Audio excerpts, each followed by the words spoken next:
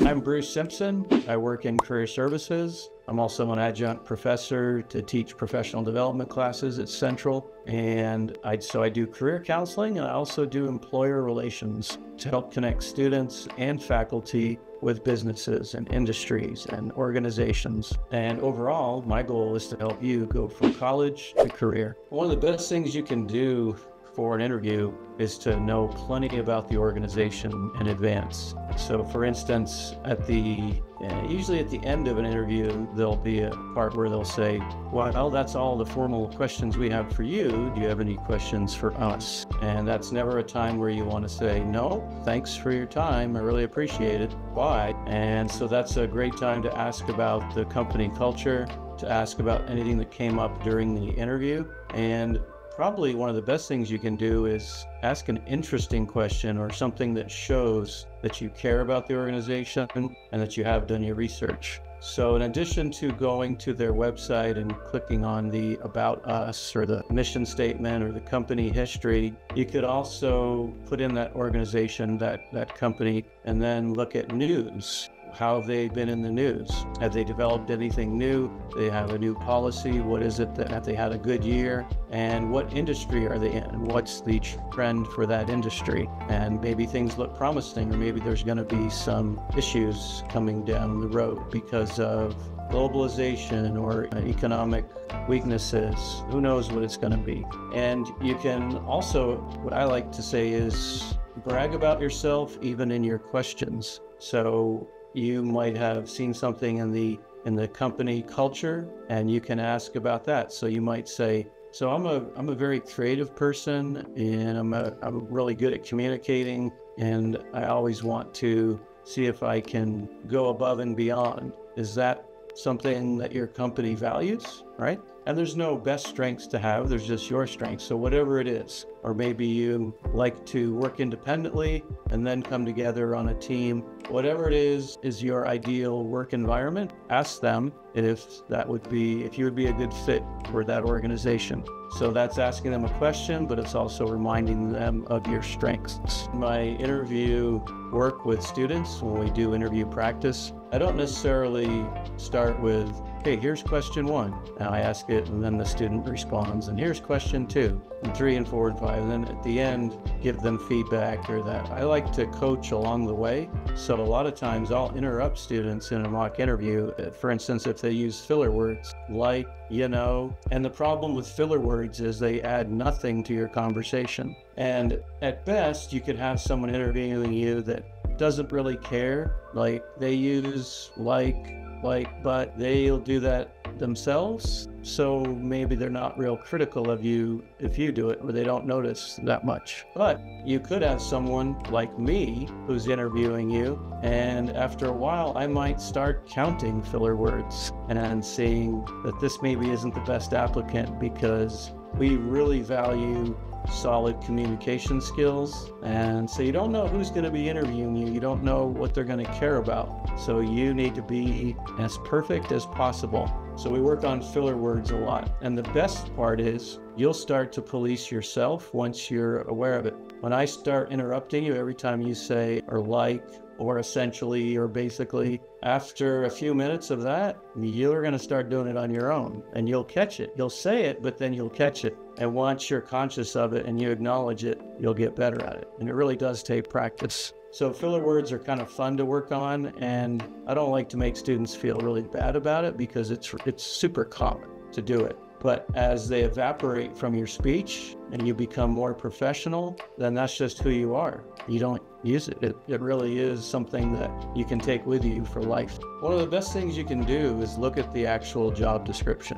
Read it closely and determine what it is that they've put in there, because they're definitely going to be looking for things that they list. So there could be other things that aren't listed in there that they're looking for. Those can be good to include in the interview, but that's going to be part of your general strengths. So if they are looking for organizational skills, or if they're looking for technical skills, are you able to work with spreadsheets? Who knows what they're going to be asking for in there? You want to take inventory of your strengths and what experience you have, and make sure that you mention that in an interview. because they may or may not ask you directly. Some of the questions are going to be general and some will be specific, but don't assume that everything that they're looking for, they're going to ask direct questions. So you need to be able to think about a lot of your replies and how you're going to weave in those strengths that relate to what's in the job description, the key tasks and the duties that you're going to do. So there are technical interviews for students that are majoring in computer science,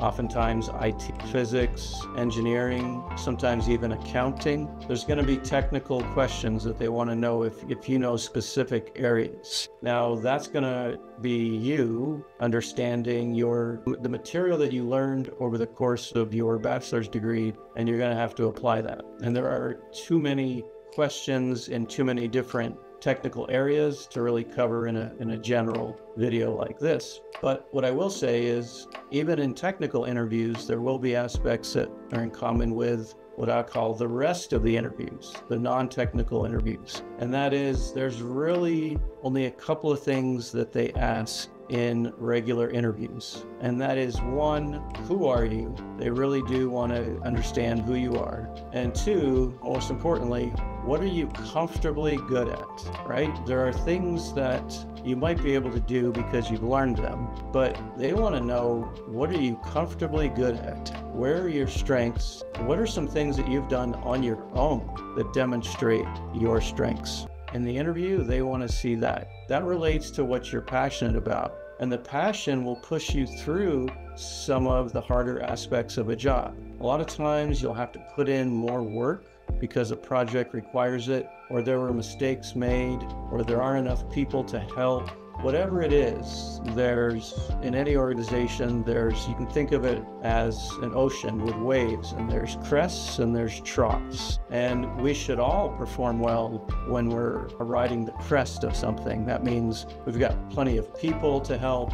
We have plenty of funding, so money's not an issue. The competition isn't killing us, and life is good. We've got work to do, and we have all the resources that we need. So everyone should excel when we're riding the crests. But then there's the troughs. That is, we're understaffed. Maybe we don't have the budget. Maybe the competition is taking away some of our work.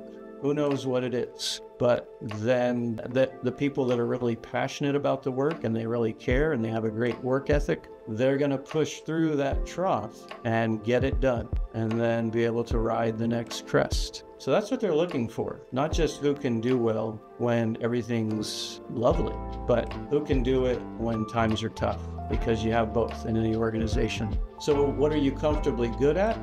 What do you enjoy? And you will find ways to discuss your strengths through storytelling. And storytelling, which I'm specifically using those words, is all about building trust. So if you think about human beings, we are storytellers. If you think about the best books you've ever read, the best movies you've ever seen, the most interesting people you've ever met, it's all about stories, right? And the stories are how we build trust. So there's 3 levels of human familiarity that we human beings have with each other. There's know, like, and trust. So I know you because we have this appointment and here we are talking. So I know you. The more we talk and the more I get to learn about you, like who are you, a big interview question, and what are you comfortably good at, then I start to like you. And I just like who you are as a person. I like how you communicate, and I see the human side of you. And the more I like you and the more we talk, eventually we reach that 3rd level of trust. And once I trust you, you're great. You are in. And it's not just that I trust that you're not gonna lie, cheat, and steal.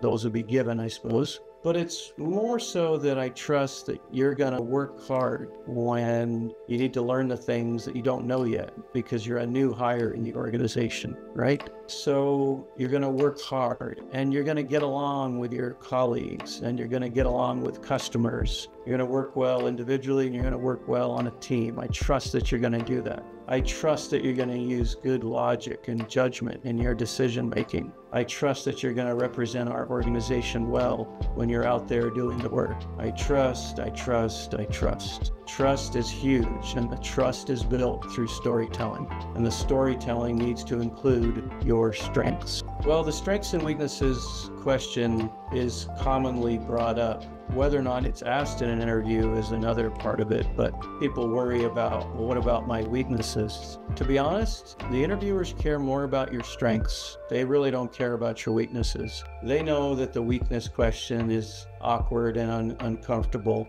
and everyone has weaknesses. Plus, there are some kind of cliche or stereotypical answers to the weakness question. Some of them would be, I'm a workaholic, right? But that's a backhanded compliment, right? Because that means you have a tremendous work ethic, but I'm a workaholic, or I care too much, right? The one that you'd mentioned, perfectionism, that's not bad, but it is a compliment to yourself as well, that you do great work. So you might say that being a perfectionist means I might miss deadlines. So then I think the best way to answer any weakness question is you might do it by giving yourself a backhanded compliment through a weakness, but you can also say something that in the past, I was more whatever. I procrastinated a lot more in the past, and I've since worked on it, and I'm getting better, right? So you acknowledge a weakness, but you talk about how you're improving currently. So it's not going to be as much of a weakness. And that's a way to answer the question without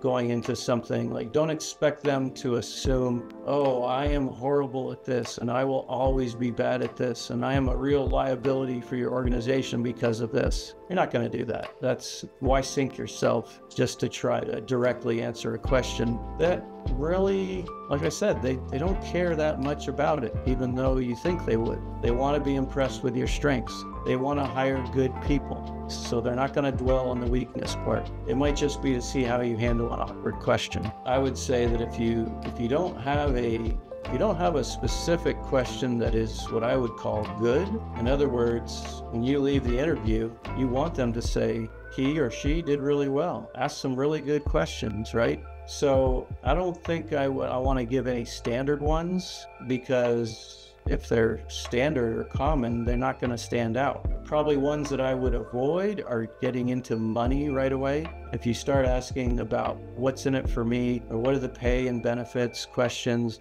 how much time off can I have? Can I work remote all the time, or what? So you could ask some clarification questions instead of like if they say or don't say about the work environment and you would like to work somewhat remote or do hybrid, you might say it again. You need to say it in the form of a strength, though. You might say, I really like coming into an office, but I can get a ton of work done at home. I'm very productive at home because I don't have any distractions, or if it's in a city where you've got a commute that's a hassle. Whatever it is, you can talk about why you're going to do great work from home. Not the fact that you want to work at home because you can goof off more, or you can do laundry when needed. Talk about why remote work is going to be good for you. And on the pay part of it, you might ask, instead of maybe on terms of promotions, say, I'm really passionate about this type of work, and is this an organization where I could be promoted within a year or two if I demonstrate that? So something like that, where you're talking about why you can benefit the organization, and then ask, will you be rewarded for that? The dress question, how should you dress? The rule of thumb is dress as they dress. And so you'll have to know in that organization, how do they dress? And so the rule is dress like them and or one step above. So you don't want to be one step below, So if it's a really professional place and they are wearing business casual at a minimum, and some people are dressed in business, so business would be, for men, it'd be a suit, then you would want to dress business casual or business professional. If it is something that it is maybe an outdoor-oriented organization, and they dress in hiking pants and street hikers and flannel shirts or whatever, then you can dress a little dressier than that, but you don't have to wear a suit or something. So it is important to know how they are dressing. You can't go wrong by being dressed up, but I think there's maybe a point where you could show that what you are wearing is comfortable for that organization, and that's what you would like to wear at that organization. I would say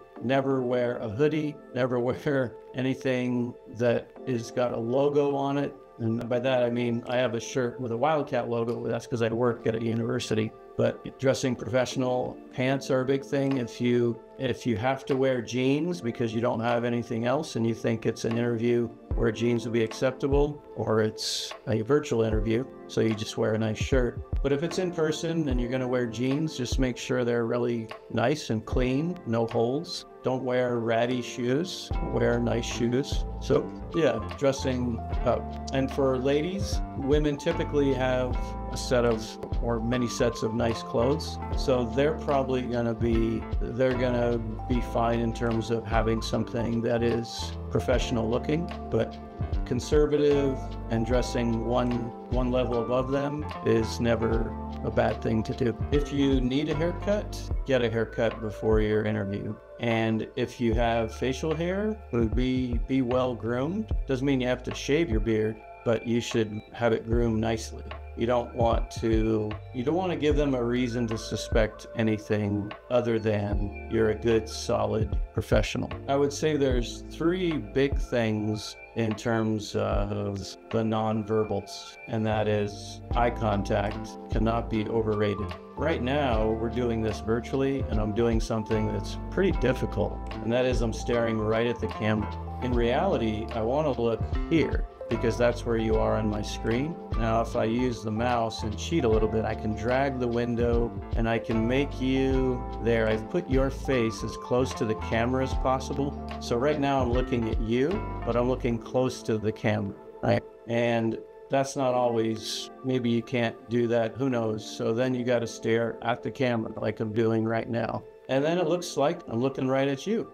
And that's the sense of connection. So eye contact is critical. In person or virtual, look at the people. And the other part is listening. A lot of times people get nervous about what they're going to say next, and they're not listening to the question, or they're not listening to some of what the conversations are about that, because that can lead to a follow-up question that you might have. So a lot of times it's just calm down and not be nervous about what you're going to say next or rehearsing what your words are in your head. Just listen to what they say and treat it like a real conversation. And there's a third one. So eye contact, listening, smiling. It helps. People want to hire friendly people. And so when you can remind yourself, if you're just not naturally a smiler, some people will put a Post-it note on their monitor if it's a virtual interview. And it'll just say smile, right? Because we like friendly people.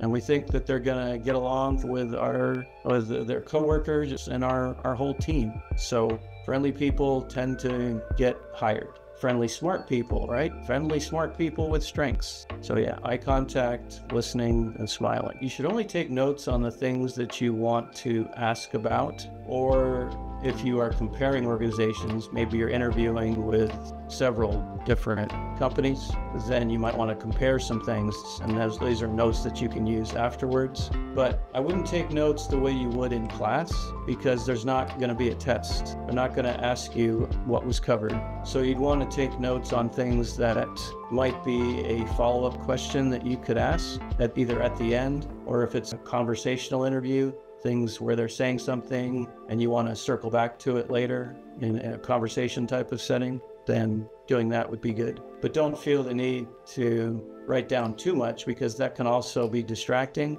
And if you're writing more notes about something and you're missing what they're saying or what they're asking. You don't want to have to say, oh, I'm sorry, could you repeat the question? I was taking notes. So I wouldn't say don't take excessive notes. It's good to show that you are taking notes maybe, depending on the interview, but don't overdo it. Well, the way I do my mock interviews, and the different career counselors have a little bit different take on it, so we're not going to be exactly the same. We are going to have our personalities that come out in our mock interviews. But my style is that I'm definitely going to work on filler words. So being aware of that, if you want to practice, that's fine, but it's okay because it's a coaching session, you're not just being graded and then you leave. You're going to be able to practice some of these things. And then I'm always going to ask about your strengths. So when people schedule appointments with me, the auto email reply actually includes a somewhat lengthy thing that says, if you're going to work on resumes or cover letters, then please send me a draft in advance. If you want to work on your mock interview skills, then be thinking about 3 of your biggest strengths, because I'm going to ask you about that. And we're going to tell stories based on your strengths. So for me, those are the ones that you can work on in advance. But even if you don't, we'll still cover it during it. It'll just take some time front as I get to know you. And so once I get to know you, then we start in with your storytelling, which you can use in almost any interview setting. Anything that is a good story that talks about you actually doing something in your past that you did well, you enjoyed, and you were good at, you're proud of it, it's going to be valuable material for you to talk about. Well, it's pretty common after an interview to send a thank you. It could be a thank you note. It could be a thank you email. Email's pretty common now. And after the interview, it's outside of your control other than thanking them for it. And if you don't hear anything in a while, that's the unfortunate part, is organizations aren't required to tell you if you were selected or not.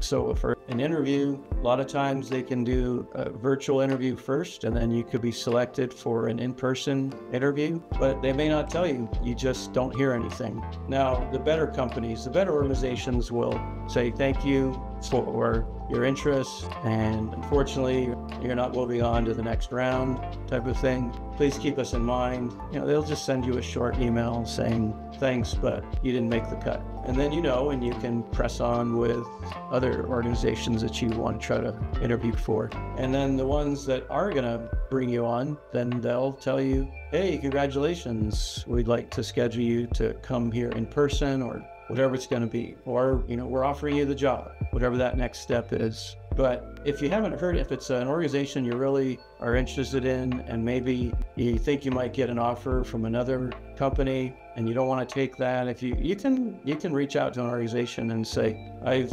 interviewed at multiple organizations, yours really interests me the most. Are you close to making a decision on hiring or the next stage of interviews?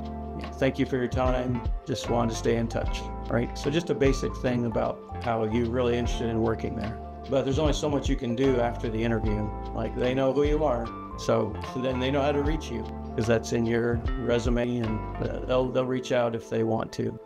Probably recapping something that I mentioned earlier, and that is, what are your compelling stories about your strengths? And the more compelling the storyteller, the more likely that person is to getting the job, especially if all other things are equal. The best storytellers, and I don't mean make up tales, right? These should be good, positive, genuine stories about you that relate to your strengths. That is who will typically get hired. Because if they didn't care about the stories, they would just go off the resume. They wouldn't interview. They'd say, we assume all these resumes are accurate, so this person looks like the most qualified. But we don't tend to do that. We as human beings, we want to interview. We want to look that person in the eye and get to know them, because it's still a gamble. Even someone who interviews well, they may not work out. And 6 months later, they either get fired or they leave the organization because it's not a good fit. So there's no guarantee that even from a good interview, that candidate is going to just be an awesome employee. So it's a gamble, but they're trying to minimize the risks and have the best chance possible to hire a really good employee. So have good stories so they can really know who you are. And if you don't have good stories, your answers will be pretty short a lot of times, and you just won't be viewed as a really compelling applicant. So we will work on storytelling in the mock interviews that I do with students. So I hope that helps you understand more about mock interviewing. And to reach me or any of the career counselors that are in our office, you can use the link that's in the description below, and you can schedule an appointment, which are typically an hour long, and we can work on interviews, resumes, all those things together. And you can schedule more than one meeting. A lot of times the first time we meet, it's, oh, that was great. We need to work on some things. Can I schedule another appointment? Absolutely. We are here to help you. And the best part is we are open year-round, even during the winter break, even during summer, and even after you graduate. We help alumni with career services for life. Well, I hope that helps. It was great to be able to cover the basics on mock interviewing, and I hope you all learned something. I look forward to maybe meeting with you in the future.